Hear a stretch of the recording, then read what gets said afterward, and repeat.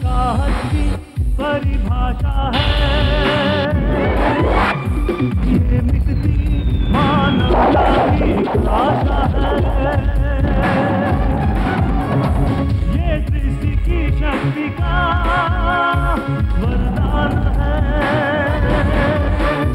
ये अवतार नहीं है, ये इंसान है शक्तिमान।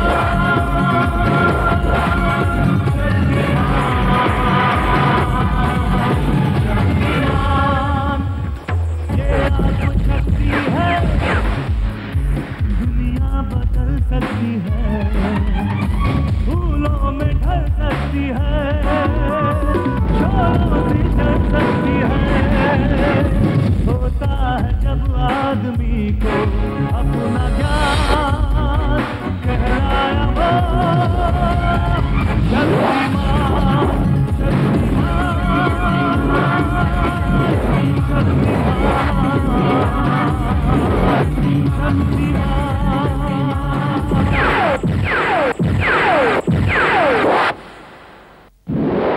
इस कहानी के सभी पात्र और घटनाएं काल्पनिक हैं, जिसका किसी भी व्यक्ति या घटना से कोई संबंध नहीं है। यदि किसी घटना के साथ इसकी समानता होती है तो इसे मात्र एक संयोग कहा जाएगा। मैं तुमसे कुछ खास बात करना चाहती हूँ। गंगाधर की असलियत के बारे में पता चला? मैं गंगाधर के बारे में ही तुमसे कुछ बात करना चाहती हूँ। हाँ तो बोलो ना। जो बात मैं तुमसे करना चाहती हूँ उसे ट्रांसमीटर पर बताना बहुत मुश्किल है। मैं तुमसे मिलकर बात करना चाहती हूँ। ठीक है, तुम ऑफिस के बाहर रास्ते पर आ जाओ, वहीं से तुम मेरे पास पहुंच जाओगी। ठीक है, मैं पहुंच रही हूँ। ओके। क्या हुआ? क्लोन गीता मुझसे मिलना चाहती है डॉक्टर। लगता है बहुत जरूरी काम है। तुम गीता का ख्याल रखना, मैं उससे मिलकर आता हूँ। बेफिक्र होकर जाओ। वापिस आओगे तो गीता को अपनी पत्नी बनी हुई इंतजार करता हुआ पाओगे। Okay doctor. गीता और तुम्हारी पत्नी वो तो सिर्फ मेरे काम आएगी। रोग के पिटारे का पता चलते ही मैं उसे खत्म कर दूंगा। Come on.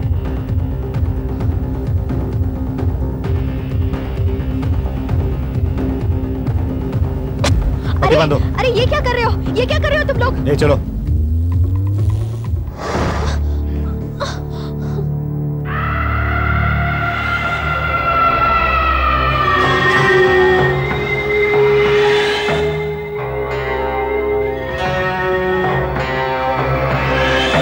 आ गई तुम।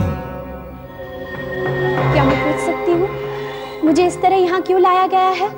यहाँ पर सवाल करने का हक सिर्फ साहब को है, किसी और को नहीं। इसकी आंखों की पट्टी खोल दो।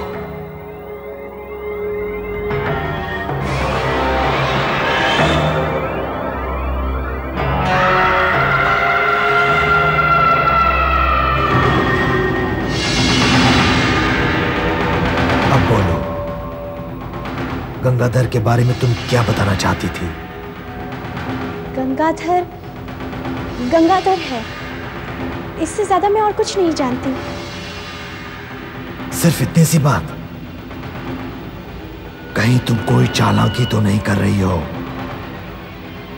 मैंने कहा था ना कि साहब से चालाकी करने वाले का अंजाम बहुत बुरा होता है। फिर भी तुम। नहीं, मैं कोई चालाकी नहीं कर रही हूं। हमें ऐसा लग रहा है कि तुम असलियत छुपा रही हो। तुम गलत सोच रहे हो। फिर तुम मुझसे मिलना क्यों चाहती थी? मैं असली गीता से मिलना चाहती हूँ। कहाँ है वो? कहीं भी है वो, तुम उससे नहीं मिल सकती। लेकिन मेरा उससे मिलना बहुत जरूरी है। ऐसा भी क्या जरूरी है, हम भी तो जाने। बस यूं ही मिलना चाहती हूँ। जिसके अंश से बनी हूँ, एक बार उसे देखना चाहती हूँ। ताकि मैं ठीक उसी की तरह बन सकूं, वरना गंगाधर को मुझ पर शक हो जाएगा और फिर मैं उसका राज कैसे जान पाऊंगी, है ना? हमें नहीं लगता कि अब तुम्हारे पास उसका राज जानने का समय बाकी है। क्यों? क्योंकि तुम 2 दिनों में मरने वाली हो। क्या? ये क्या कह रहे हो तुम? क्यों? मौत का नाम सुनकर चौंक गई? ये सच है कि तुम्हारी जिंदगी सिर्फ 1 हफ्ते की थी। तुम्हें इतने दिनों के लिए ही बनाया गया था। क्लोन 2 तरह के होते हैं, ए और बी।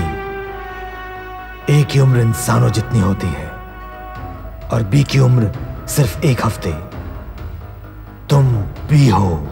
नहीं, मैं मरना नहीं चाहती हूँ। मैं जीना चाहती हूँ। मैं ये दुनिया देखना चाहती हूँ।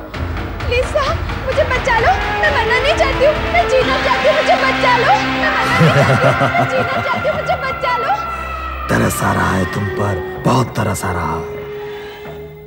तुम्हें बचा सकता हूं, लेकिन शक्तिमान की असलियत के बारे में तुम्हें बताना होगा। बोलो, मंजूर है? मेरा यकीन करो साहब, मुझे शक्तिमान के बारे में कुछ नहीं पता चल सका है। इतनी जल्दबाजी मत करो। ये तुम्हारी जिंदगी और मौत का सवाल है क्लोन गीता। ऐसा मत करो साहब, मैं जीना चाहती हूँ। मैं सचमुच जीना चाहती हूँ। देखो, गंगाधर की पल पल की खबर मैं तुम्हें देती आई हूँ ना, मैं आगे भी देती रहूंगी। ये मेरा तुमसे वादा है। ये तुम नहीं, मौत का भय बोल रहा है। अब तुम हमारे किसी काम की नहीं हो।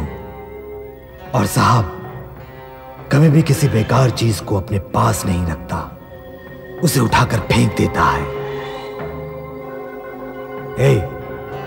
इसके हाथ से वो ट्रांसमीटर ले लो और इसे उठाकर फेंक दो। नहीं साहब, मैं तुम्हारे हाथ जोड़ती हूँ, मुझे बचा लो। मैं जीना चाहती हूँ। अंधेरा कभी किसी पर रहम नहीं करता। तुम्हें तो मरना ही होगा क्लोन गीता, वो भी अपनी मौत। मैं जीना चाहती हूँ, मैं मरना नहीं चाहती। बचा लो मुझे। Good morning everybody, good morning. Good morning Sudhanshu जी, good morning. अरे very good morning जी। हेमल दिखाई नहीं दे रहा? सुधांशु जी, ये हमारा आज ऑफिस में थोड़ा लेट आने वाला है जी, इसलिए आज का कहानी आप सुनाने का। याद है मैंने आप लोगों को हंतक और शक्तिमान की कहानी सुनाई थी? अयो सुधांशु जी, हमने तो उस कहानी का ये देखिए स्केचेस भी तैयार कर लिया है। अरे इसके आगे की कहानी भी मैंने जान ली है। अरे ये लेकिन की व्यापार बाबा, ये सुबह सुबह कहानी सुनाने का मूड आपको कैसे हो गया? अयो घोष बाबू, सुधांशु जी कल रात को बहुत गहरी नींद में सोया, सपने में शक्तिमान का कहानी देखा, इसलिए आके सुनाते। अरे सपने में नहीं, मैंने गीता की लिखी हुई ये फाइल पढ़कर कहानी जानी है। अब से जितनी भी कहानियां आई है ना, सबसे बिल्कुल अलग है ये कहानी। அப்படியா? तो फिर सुनाओ ना जी। इस कहानी का गीता ने नाम दिया है शक्तिमान और डाकोड़ा का मुकाबला। डाकोड़ा आग से बना आदमी था।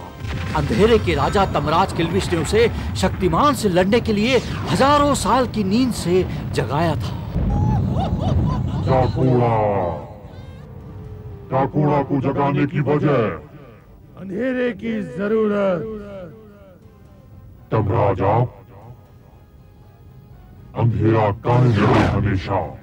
अगर तू ऐसे ही सोता रहा तो नहीं कायम हो पाएगा अंधेरा।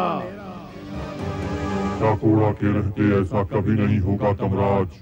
मुझे पता है, इसीलिए मैं तुझे जगाने आया हूं डाकोड़ा। एक अदना सा इंसान शक्तिमान, एक आम इंसान अंधेरे के रास्ते का रोड़ा बनकर खड़ा हो गया है। अंधेरे के वजूद को खतरा पैदा हो गया है उससे।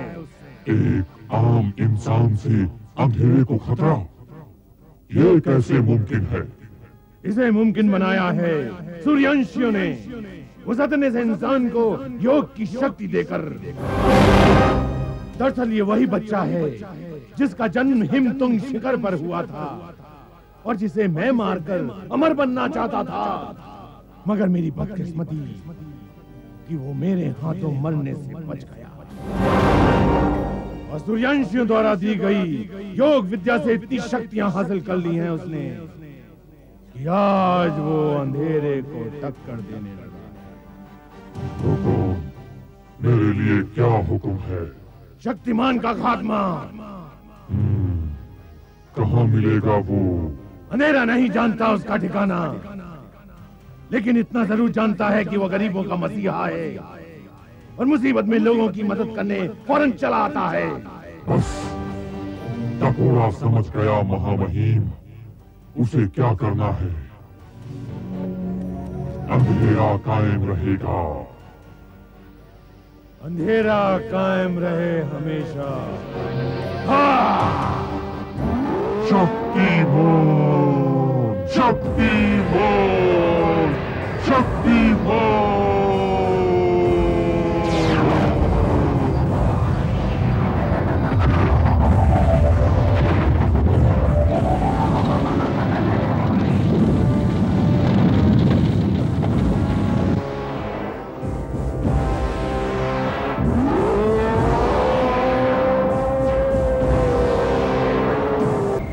टेंशन नहीं लेने का। तू टेबल तो क्या हुआ, तेरे को महान संगीतकार बना सकता हूँ मैं।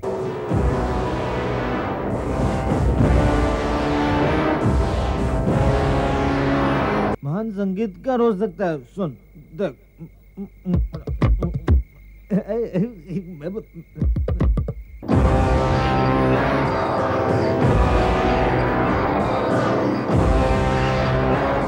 ब्रेक होता है अपना, सिगरेट ब्रेक होता है अपना। अपन ग्रेट आदमी है ना।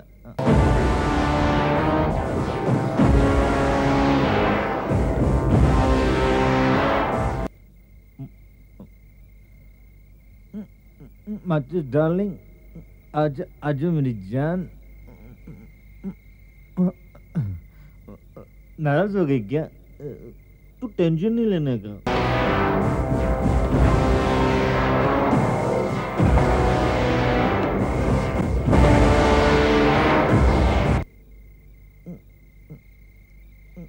अरे मेरी डार्लिंग किधर चली गई भाई? शराब खत्म, म्यूजिक खत्म।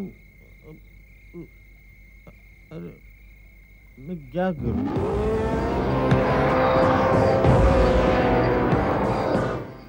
अपने दोस्त के लिए माचिस नहीं। जल गई, जल गई।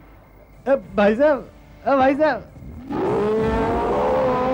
थैंक यू भाई साहब, थैंक यू।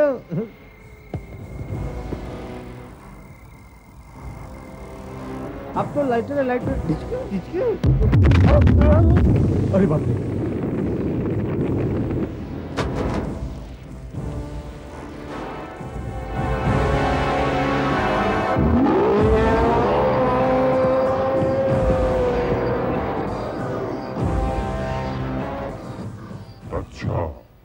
तो ऐसा दिखता है शक्तिमान। अब तुझे जलाकर राख में बदल देगा डाकूड़ा।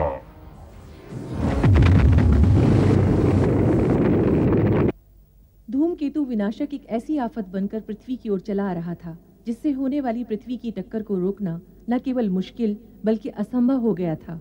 और पृथ्वी के प्रत्येक प्राणी को यह यकीन हो गया था कि अब धूमकेतु विनाशक द्वारा पृथ्वी का विनाश निश्चित है। तब उस वक्त हमेशा की तरह मानवता का रक्षक शक्तिमान अंतरिक्ष में आया और पृथ्वी को नष्ट करने वाले विनाशक को नष्ट कर पृथ्वी को विनाश से बचा लिया। और ऐसा करके शक्तिमान ने पृथ्वी को एक नया जन्म दिया है जिसके लिए पृथ्वी का प्रत्येक प्राणी शक्तिमान का कृतज्ञ है। अमेरिका के राष्ट्रपति ने अपने भाषण में शक्तिमान को इस सदी का मसीहा कहते हुए कहा है, शक्तिमान सचमुच इस युग की जरूरत है। और अब हम आपके सामने ला रहे हैं शक्तिमान से जुड़ा एक नया रहस्य। भूतपूर्व भारतीय सैनिक सूबेदार मोहम्मद कासिम काजी ने यह दावा किया है कि वो शक्तिमान के पिता को जानते हैं। प्रस्तुत है उनके घर पर हुए हमारे विशेष संवाददाता इस्माइल खान की उनसे हुई भेंट वार्ता। कासिम साहब, क्या यही है शक्तिमान के पिता रंजीत सिंह? जी हाँ, यही है शक्तिमान के पिता। इनकी यह तस्वीर मैंने अपनी कल्पना से बनाई है। वो अब भी बिल्कुल ऐसे ही दिखते होंगे, मुझे पूरा यकीन है।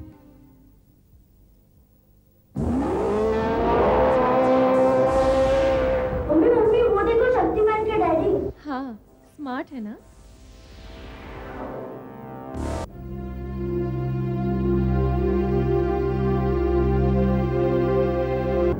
जब से शक्तिमान ने मुझे काराडूंगा के जंगलों से बचाया है, मेरी उससे दोबारा मुलाकात नहीं हुई और नहीं मैं ये जानता हूं कि वो कहां रहता है। लेकिन इस प्रोग्राम के जरिए मैं शक्तिमान से अपील करता हूं कि वो जल्द से जल्द मेजर साहब को ढूंढ निकाले और अगर हो सके तो मुझे मेरे घर आकर मिले। मैं मेजर साहब के बारे में और भी बातें बताऊंगा। मेरा पता है दूसरा मकान, गली नंबर 13, पीरगंज मोहल्ला। उम्मीद है शक्तिमान ने आपकी अपील जरूर सुनी होगी। आपका बहुत बहुत शुक्रिया, आपने अपना वक्त निकाला। आपसे मैं विदा चाहूंगा। खुदा हाफिज। खुदा हाफिज। मोहम्मद कासिम काजी।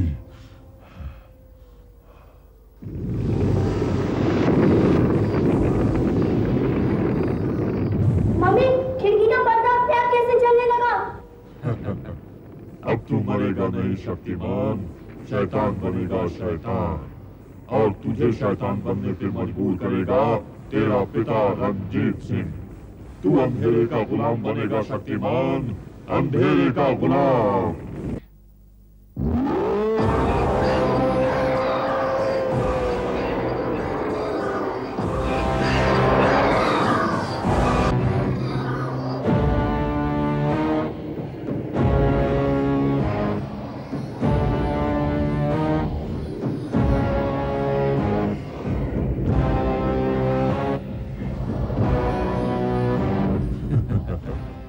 अब रंजीत सिंह तेरे लिए सचमुच पहेली बन जाएगा शक्तिमान।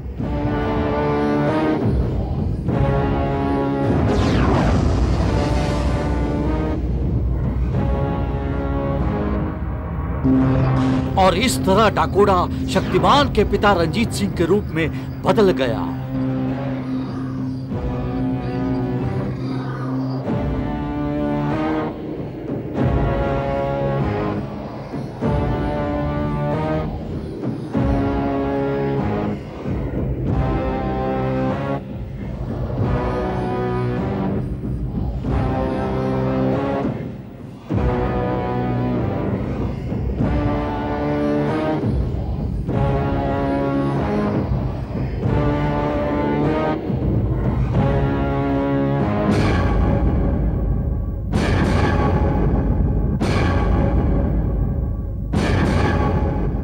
या खुदा, आप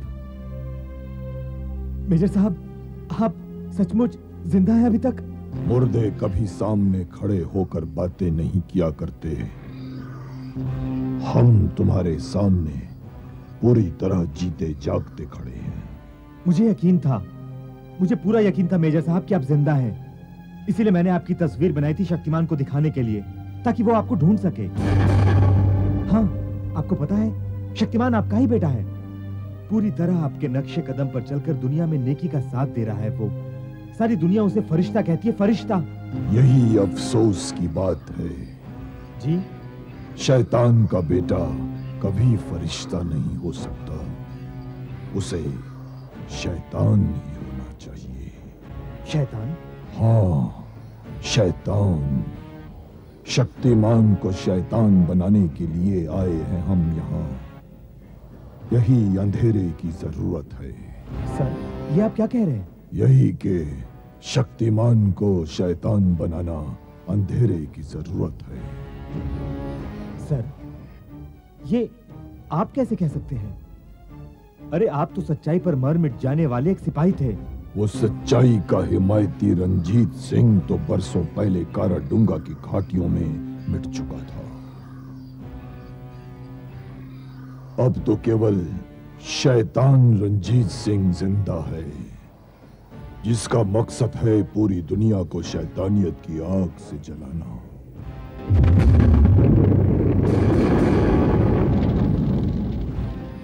ताकि अंधेरा और ज्यादा फैल सके। या खुदा, ये रंजीत सिंह नहीं हो सकता। रंजीत सिंह कभी शैतान नहीं हो सकता। अगर ये रंजीत सिंह है तो क्या सचमुच तेरी दुनिया से सच्चाई का वजूद खत्म होने लगा है? मेरे बेटे, शक्तिमान के शैतान बनते ही तेरी दुनिया से सच्चाई हमेशा हमेशा के लिए खत्म हो जाएगी कसम। नहीं मेजर रंजीत सिंह, ये नहीं होगा, ये कभी नहीं होगा। शक्तिमान कभी शैतान नहीं बन सकता, कभी नहीं। जब रंजीत सिंह शैतान बन सकता है तो रंजीत सिंह का बेटा शक्तिमान शैतान क्यों नहीं बन सकता? नहीं मेजर रंजीत सिंह, ये नहीं होगा, ये कभी नहीं हो सकता। शक्तिमान कभी शैतान नहीं बन सकता, कभी नहीं। मम्मी, ये तो अपने दादाजान की पेंटिंग वाला दोस्त है रंजीत सिंह। शक्तिमान को मैं जानता हूं मेजर, तेरे अंदर की सच्चाई मर चुकी है, मगर शक्तिमान सच्चाई का जीता जागता नमूना है। अरे तू उसे क्या शैतान बनाएगा, बल्कि वो तेरे अंदर छिपे शैतान को खत्म कर देगा, खत्म कर देगा वो। मगर इससे पहले तू खत्म होगा मेरे हाथों। नहीं मेजर, मेजर साहब, नहीं नहीं।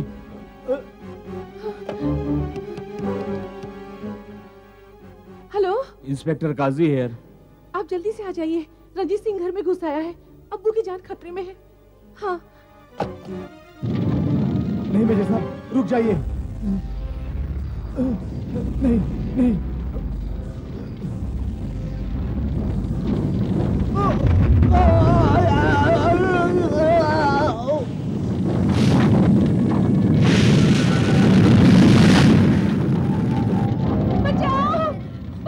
दादाजी को बचाओ, दादाजी को बचाओ। रंजीत सिंह ने हमारे घर पे आग लगा दी है, कोई बचाओ, बचाओ, बचाओ, बचाओ,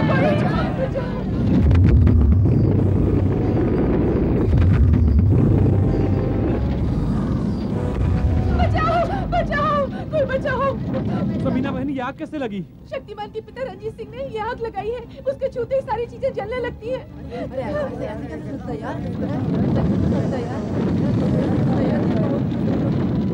ये कौन आया अंदर से?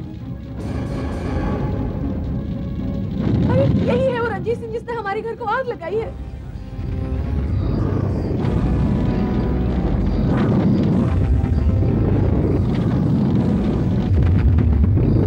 अरे इसके छूने से सचमुच आग लग गई।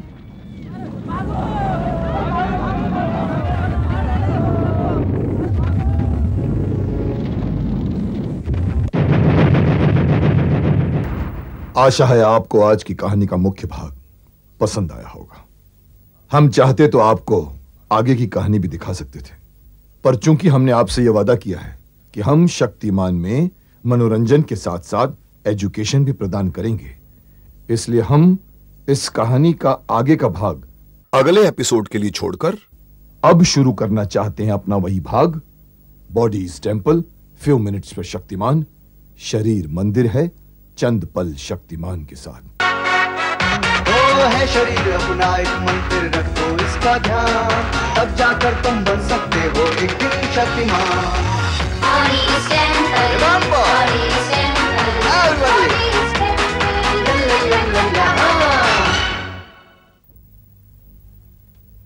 गंगाधर, हमारी टीचर बता रही थी कि कट फोड़वा यानी वुड पेकर की आंखें सर के पीछे भी होती है, इसलिए उसे आगे पीछे दोनों तरफ दिखाई देता है। आपकी टीचर बिल्कुल सही बताए हैं। आप चाहें तो कट फोड़वे की आंखों पर शोध कर सकते हैं। मैं जरूर करूंगा। अवश्य करो। लेकिन फिलहाल मुझे एक वाक्य बनाना है जिसमें आंखों पर मुहावरा यूज किया हो। तुम मेरी मदद कर सकते हो? हाँ हाँ कर सकते हैं ना, अवश्य कर सकते हैं। हम एक वाक्य तो क्या अनेक वाक्य बना सकते हैं। सुनाएं? हाँ हाँ। मुरारी लाल है ना, मुरारी लाल। कौन से? वो जो 2 बंगले छोड़कर वहाँ रहता है। अच्छा वो। हाँ, वो अपने मित्र के विषय में जो कुछ भी कह रहे हैं उसे हम आंखों के मुहावरे में डालकर बताएं। हाँ बता बता। तो सुनो, मुरारी लाल जी कहते हैं कि कल तक मेरा मित्र मेरी राहों में आंखें बिछाकर बैठा करता था। वो कहता था कि तुम मेरी आंखों में बसे रहते हो, मेरी आंखों के तारे हो। और आज जब उसकी लाखों की लॉटरी लग गई तो उसकी आंखों में चर्बी छा गई। बड़ी बड़ी आंखें बनाकर वो कहने लगा कि तुम मेरी आंखों में खटकने लगे हो। मेरी आंखों की किरकिरी बन गए वो। ये कहते कहते मुरारी लाल की आंखों में आंसू भर आए।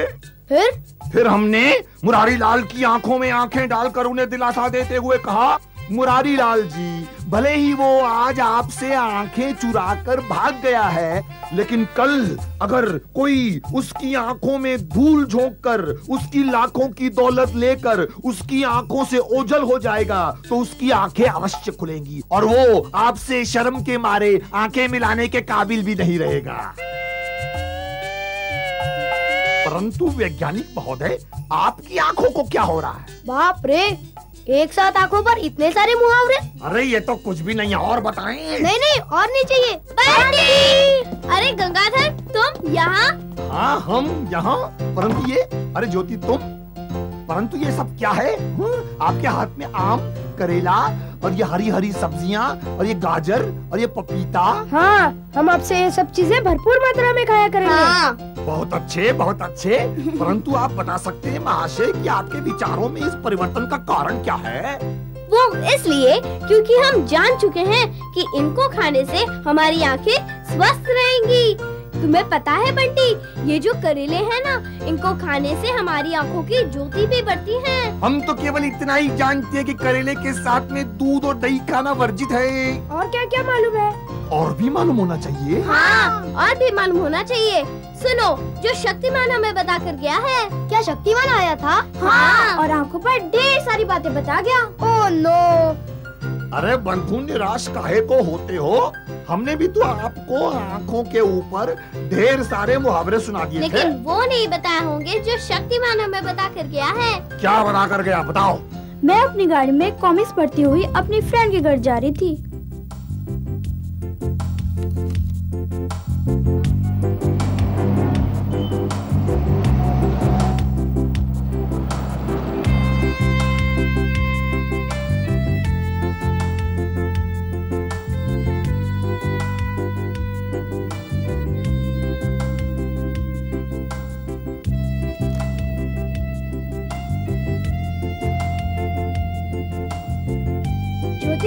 तब से कॉमिक पढ़े जा रही है, कुछ तो बात कर। हाँ ज्योति, तू बात क्यों नहीं कर रही है? ज्योति बेबी की दो बातें तो कभी छूट नहीं सकती, एक तो टीवी देखना और दूसरा कॉमिक्स पढ़ना।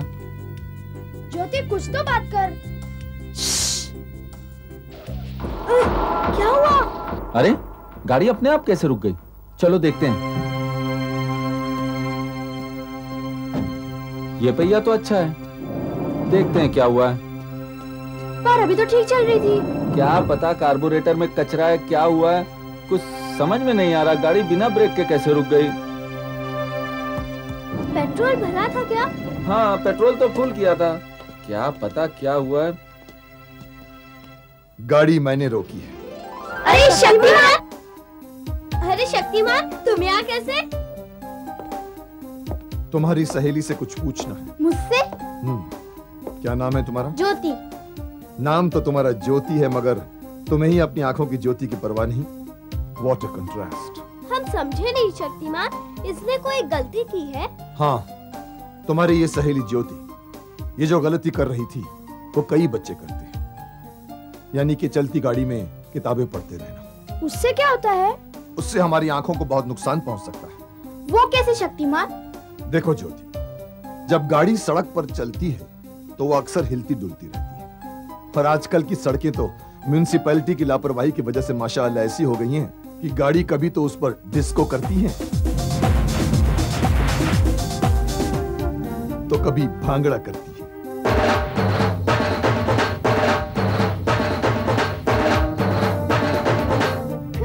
बिल्कुल सही बोल रहे हो शक्तिमान। और जब गाड़ी हिलती डुलती रहेगी तो जो किताब हम अंदर बैठकर पढ़ेंगे वो भी हिलती डुलती रहेगी, हिलेगी ना?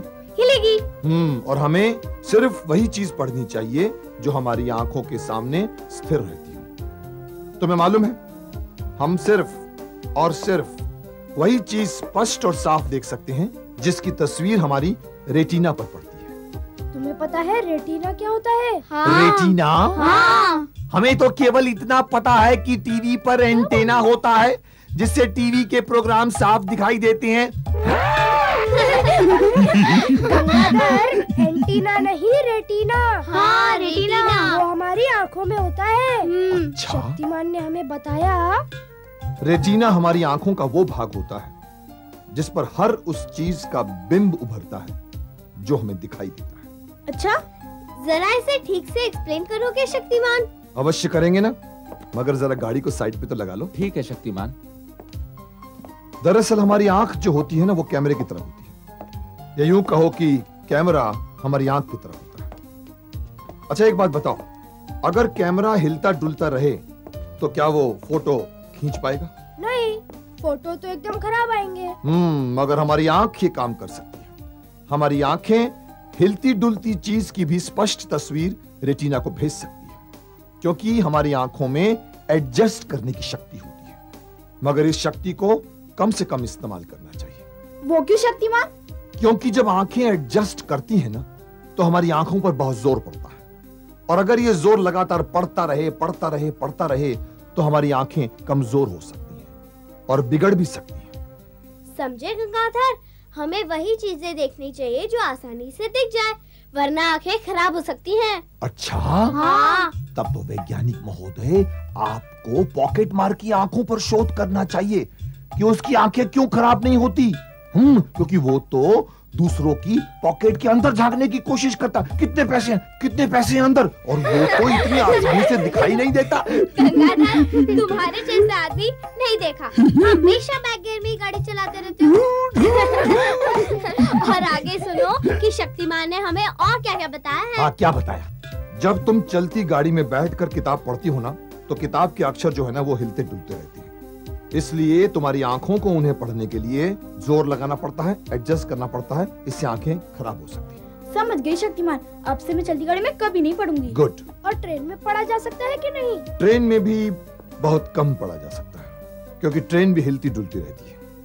अक्षर अगर बड़े बड़े हों तो ट्रेन में पढ़ा जा सकता है। बड़े बड़े अक्षरों में? हाँ, वो जैसे कि न्यूज़पेपर की हेडलाइंस होती है ना, महीन महीन बारीक बारीक शब्द नहीं पढ़ना चाहिए ट्रेन में। और प्लेन में पढ़ा जा सकता है कि नहीं? प्लेन में पढ़ा जा सकता है, क्योंकि प्लेन बहुत कम हिलता डुलता है। इसका मतलब है कि आप लोगों का शक्तिमान भैया हवाई जहाज में उड़ता रहता है। ओहो गंगाधर, क्यों बीच बीच में टोकते रहते हो? मुझे सुनने दो, शक्तिमान ने और क्या क्या बताया है। हाँ, सुनो बच्चों, ये तुम्हारी जो दो आंखें होती है ना, ये तुम्हारे शरीर के दो अनमोल मोती होते हैं।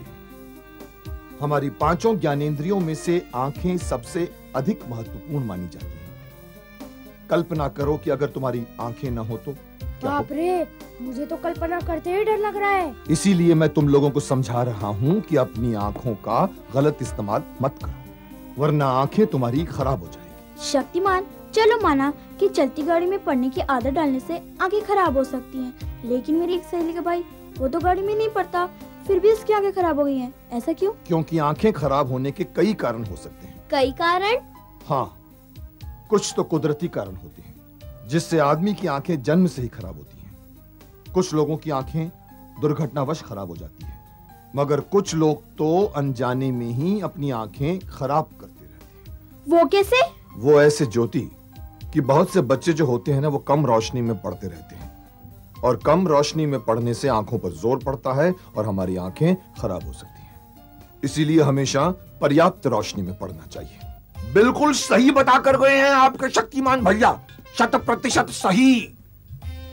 और अब हम पंडित गंगाधर विद्याधर मायाधर ओंकारनाथ शास्त्री ग्राम गुटिंडा पोस्ट त्रिखोली, हम आपको कुछ बताएं? बताओ। तो सुनो, होली में किसी की आंखों में रंग नहीं डालना चाहिए, उससे आंखें खराब हो जाती हैं। क्या बात करते हो गंगाधर, रंग से भी कभी आंखें खराब होती है? अरे राजू भैया, किस दुनिया में जी रहे हो तुम? अरे भैया, आज के रंग में इतनी मिलावट आ गई है कि आंखें तो छोड़ो, चमड़ी भी खराब हो जाती है उससे।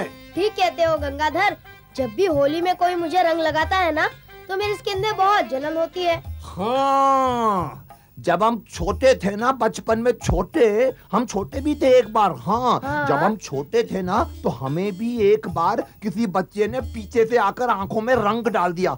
ऐसे होली है, हम भी ऐसे चिल्लाए थे, बहुत जलन हुई थी, और उसके बाद हमारी 4 आंखें हुई। 4 आंखें? हाँ, 2 ये और 2 ये। गंगाधर, तुम भी खूब हो यार, या तो खुद हंसते रहते हो या हमें हंसाते हो, चिंता बिल्कुल नहीं करते। चिंता? हाँ, शक्तिमान ने इस विषय पर भी बताया था। अच्छा? हाँ। बच्चों, एक खास बात बताऊं तुम लोगों को। हाँ हाँ। जो लोग बहुत चिंता करते हैं उनकी आंखें भी कमजोर होने लगती है। खास करके बड़े लोग जिन्हें अपनों ने बहुत दुख पहुंचाया है या जिन्हें अपने प्रियजनों की चिंता खाई जाती है, उससे भी आंखें खराब हो सकती हैं। हाँ, वही तो बतला रहा हूं तुम लोगों को।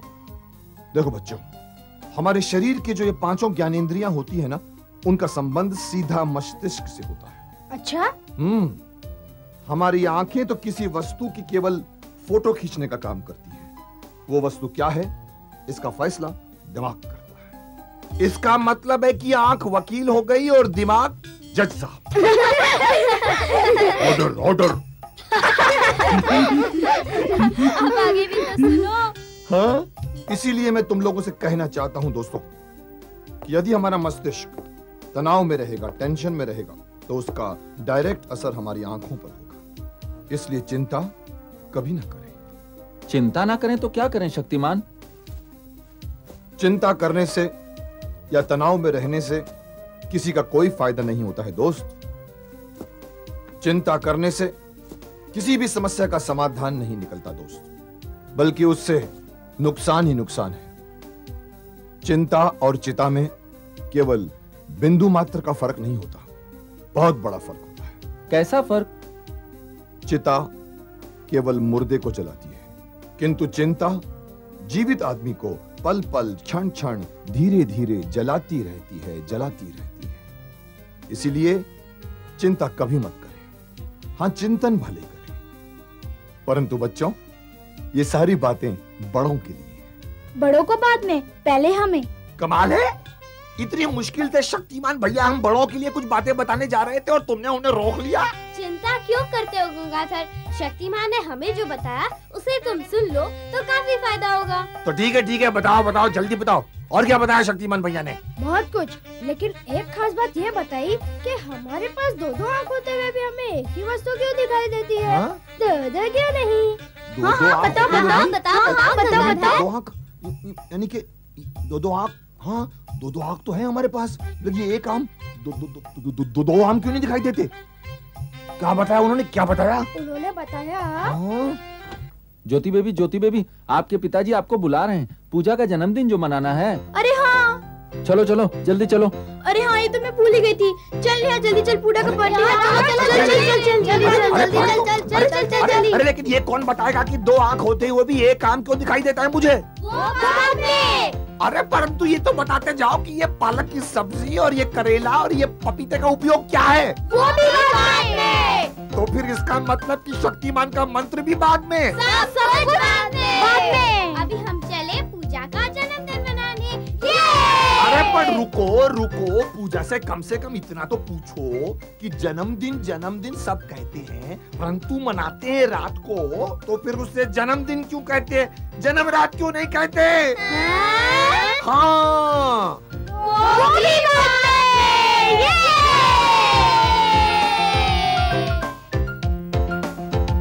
लगता है अब शक्तिमान का मंत्र जानने के लिए हमें भी आपके साथ अगले एपिसोड की प्रतीक्षा करनी पड़ेगी।